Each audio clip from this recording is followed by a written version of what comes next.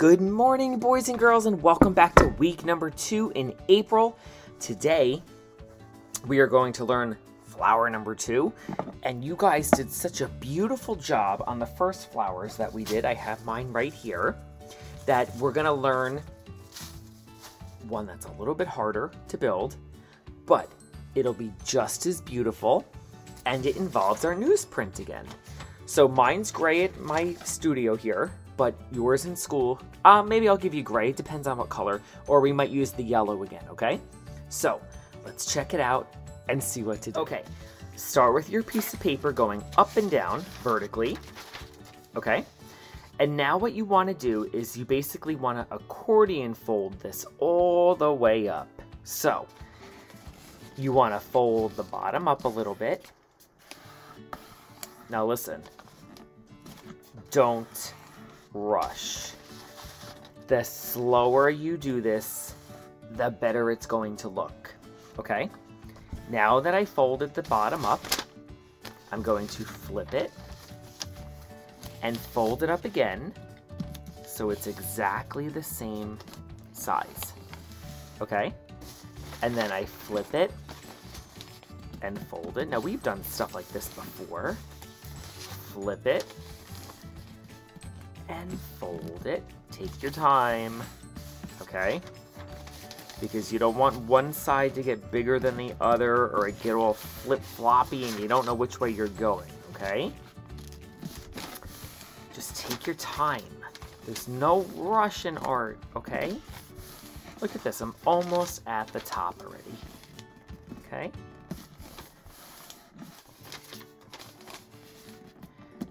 Then I'm ready for the next step here. I think I have one more fold. Yep, there. Now, once it's done like that, what you're going to do is you're going to take a pair of scissors, okay? And you're going to make a point at the end of your fan, like that. Okay? And then I'm gonna flip it and cut the point again. Keep the points the same size. And by the way, don't get rid of these. It's an Earth Day project, so we're gonna try to use every little piece of scrap, okay? So, once it looks like that, I'll show you the next step. So I like to fold this in half now. See? So I know where the middle is, right? Open it up. Oh, you can see it forming already. So I have a little line right there. I'm gonna borrow the stapler. Is my staples right here? Oh, don't you hate when the staples always come apart? And I'm just gonna put some staples in here. I might have to get a new box. I think we're good. Yikes! Nope. Look at that. I gotta fix that. I'm gonna get some new staples. I think those work much better. Let's put a new one in. There we go. And now it should work, right? Where the folded line is, I'm gonna just put a staple. Don't worry if the staple's not 100% in the middle. It's okay. Perfect. Okay? And now I'm gonna take a little glue and just put the tiniest bit of glue on the one side. You can hardly even see it. And look, I'm gonna connect this like that. And give it a good press. Hey, it looks like a peacock. And then turn it over. Put a tiny bit of glue. You can use a glue stick. And then bring this side up like that. Look, oh, isn't it beautiful? And then just kind of, you know, fix and fluff. Now, mine's coming apart a little bit here, so I'm going to speed this along with a staple. But if you hold yours in class, you don't need to do the staple. I'm just putting that there so I can show you the next step, okay? Isn't that beautiful? Look at that already. And now, what I want you to do is you have all these little scrappies, you see? We're going to use those to put on the inside to look like maybe the inner part of the flower. And I'm going to fluff mine and curl it in a little bit. See, that's what's nice about the newsprint, is it's very flexible. Oh, isn't that beautiful? Look at that.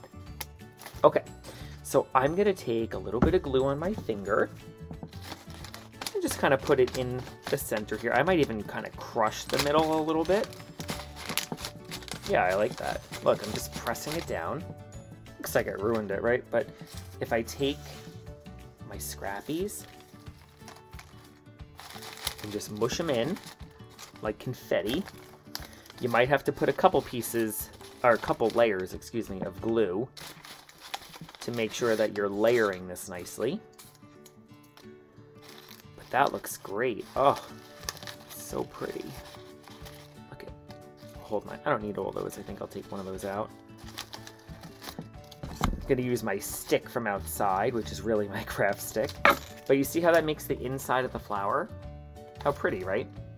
And now all I have to do is take my stick from outside, lay it down, okay, and I'm just gonna grab a piece of newsprint that's scrap like that, and I'm just gonna cut like a little circle. It can look like an egg, it's fine. Just like that. And I'm gonna put glue on the circle. Okay, generous amount. And I'm just gonna lay this over the stick, and I'm gonna kind of just press it onto the back. That way my stick is held onto my flower. Now mine's obviously not dry, but I want to turn it around and show it to you. And it's okay if you press it, don't worry. It's not, you're not gonna ruin it, okay? But you see? Look how beautiful. So now once that dries, I can go back and just give it a couple little fluffs because we want it to look beautiful, right? There. So let me hold it up. And here we have flower number 2. Isn't that beautiful? And let me put it with flower number 1. And our bouquet is growing. Isn't this beautiful? So, flower number 1, beautiful flower number 2.